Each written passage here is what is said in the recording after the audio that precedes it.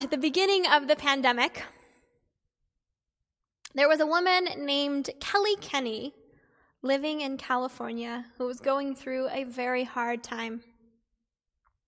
Kelly is a photographer, and so the beginning months of the pandemic meant loss of gig after gig after gig.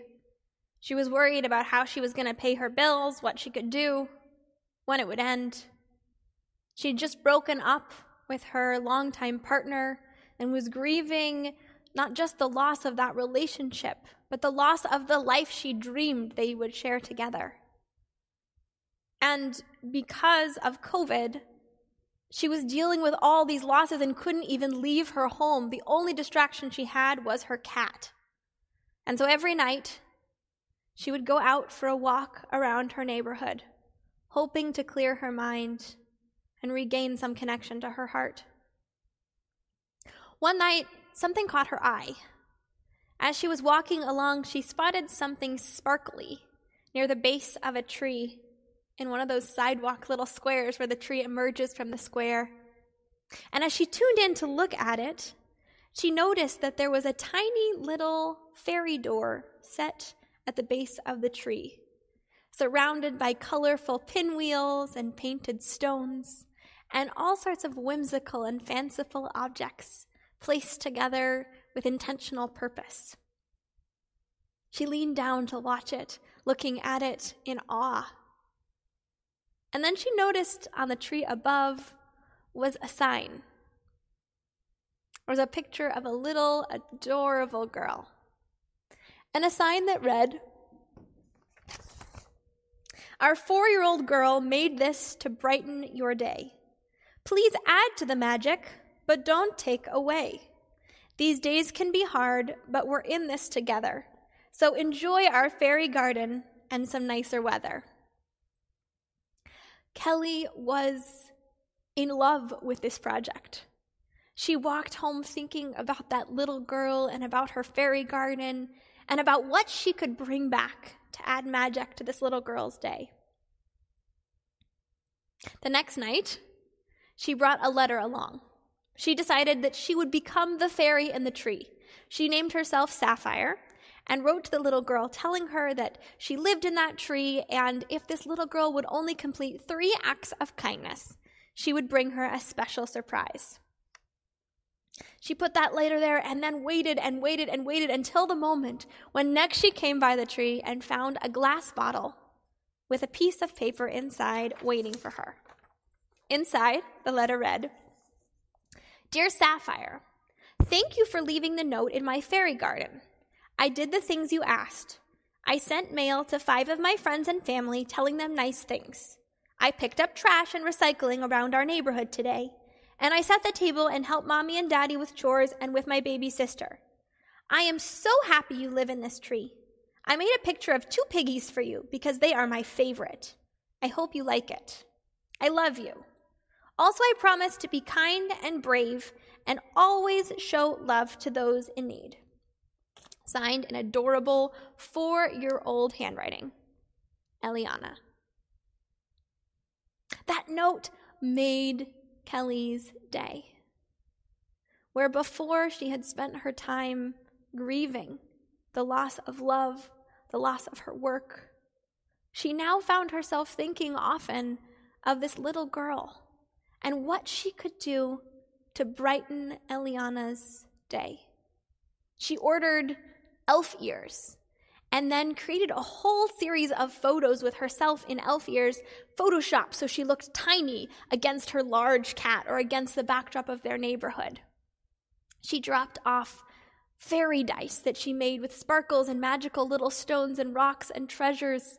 She gave Eliana stuffed animals and art supplies.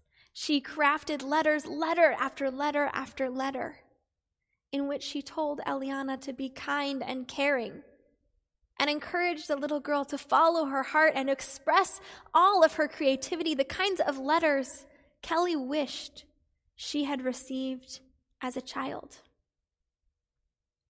As Eliana's parents shared with the New York Times, those letters, that attention, those little gifts made Eliana blossom when the pandemic started, she had started to retreat, and so her parents thought maybe this garden would bring her some light, but they never imagined that she would connect with someone who would care so much, who would go so far out of her way to make a difference in this little girl's life. It was an incredible symbiosis. Both Kelly and Eliana ostensibly worked on that magical fairy garden and brought treats and specialties to make someone else happy. But over the course of the fairy garden, over the course of these last 9.5 months, they found that bringing gifts to the garden made them happier. As Kelly shared, doing this every night gave me purpose in a horribly painful and lonely time. I looked forward to my days again, and I started ordering art supplies and little trinkets to leave her. We wrote back and forth, helping each other to feel less lonely. And here's what's just so interesting. Before Kelly found Eliana's fairy garden, she had been doing everything in her power to get herself out of her funk. She was eating right and going on walks. She was doing mindful thinking and focusing her attention away from her pain as much as she could. But no matter how hard she worked, she couldn't seem to get out of the pain and loneliness that took over her life. And then seemingly without any effort, once she discovered that garden, when she started thinking about someone else, everything in her life shifted. Everything became better.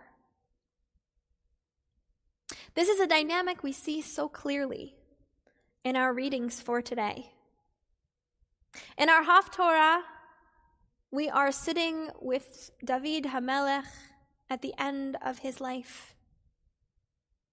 David was arguably one of the most successful people to ever walk this earth. He went from a scrappy shepherd defeating Goliath to a worldly king, building and strengthening the city of Jerusalem and the Jewish people. He is the author of our Psalms. He is the forefather of Mashiach. But the challenge David faces is that he experiences validation through personal accomplishment. He sees everything through the lens of me. And that leads him to problems. When he falls in love with Bathsheba, he sees no problem with having her husband killed, keeping her for himself, because his validation is in his own life, and that will make his life better.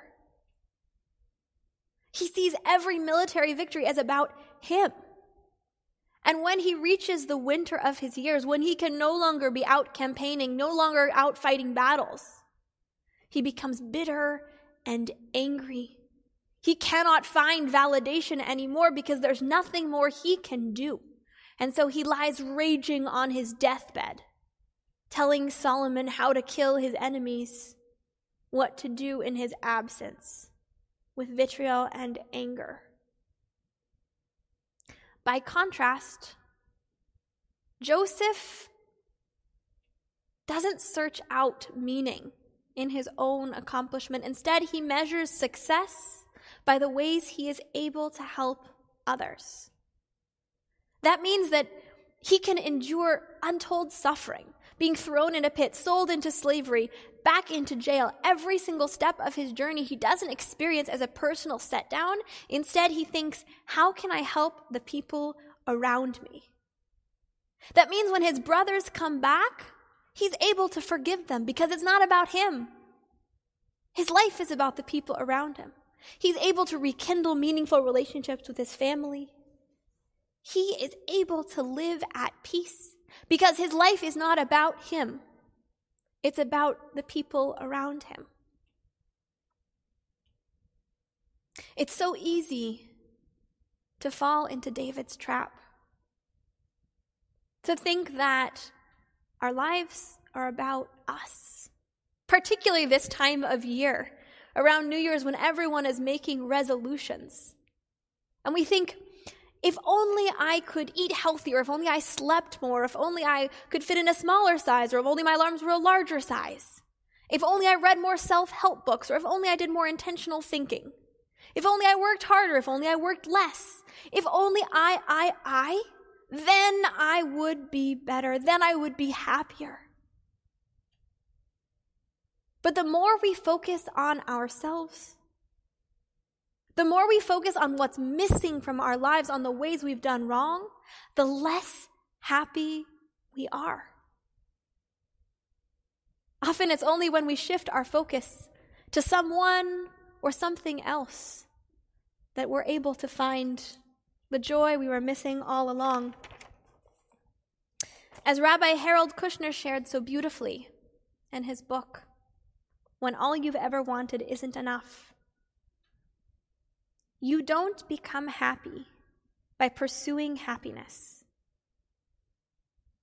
It is always a byproduct, never a primary goal.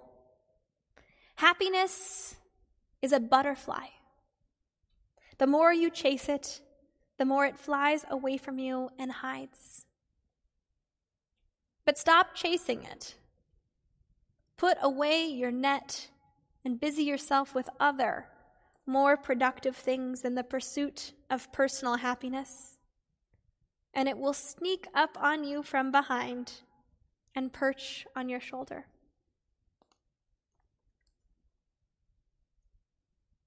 No more chasing butterflies. As we enter 2021, let's commit ourselves to not searching out for happiness, to not looking for ways to be better because of us, but instead looking for ways to build fairy gardens, to give others, to make others smile.